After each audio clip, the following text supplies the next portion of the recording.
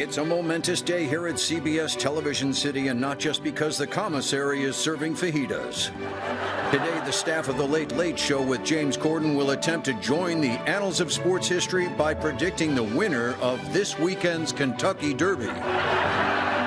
We have 20 staffers, each representing one of the 20 horses competing this weekend. Whoever crosses the finish line first will win the Kentucky Derby.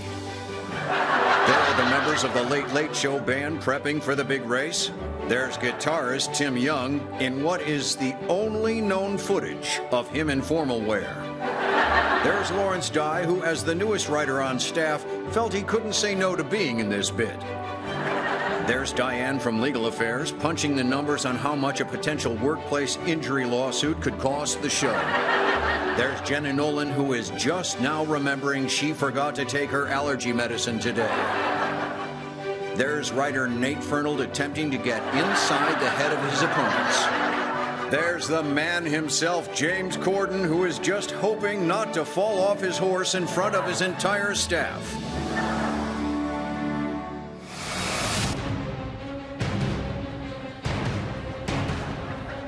It's the call to the post. We are just moments away. Whoa, whoa, whoa.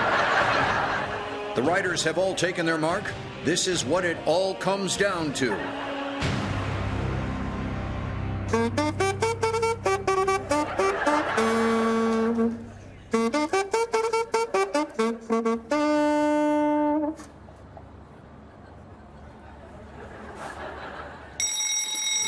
And they're off.